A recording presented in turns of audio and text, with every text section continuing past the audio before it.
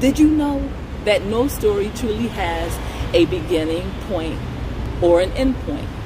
Whenever you begin writing a story, there are things that have happened to your characters prior to you writing that first sentence of your novel, and there are going to be things that happen to your character after you've written the final sentence to your novel.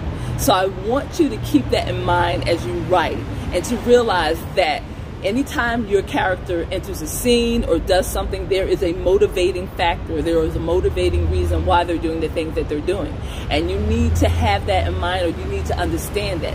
Everything that they may do may not be written on the page. However, you as the writer needs to know what motivates your character, what drives your character, what causes them to do the things that they do.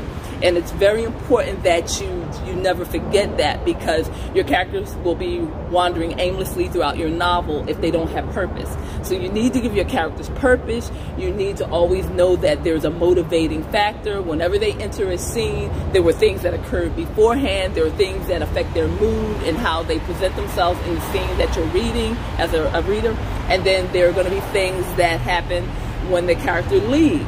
And there are reasons why that character leaves. So always keep motivation in mind. Always realize that even though your story technically begins and ends with the first page of your novel and the last page of your novel, there are things that have been going on before you began writing in the character's life. Because these characters, we're presenting them as human beings, as living creatures. So just like yesterday, there were things that happened in my life that motivate me to do the things that I'm doing today, and then there are going to be things that I do today that will motivate me to do things that will occur tomorrow. So remember, motivation. Your characters have to have motivation, have to have logical reasons why they do things and say things.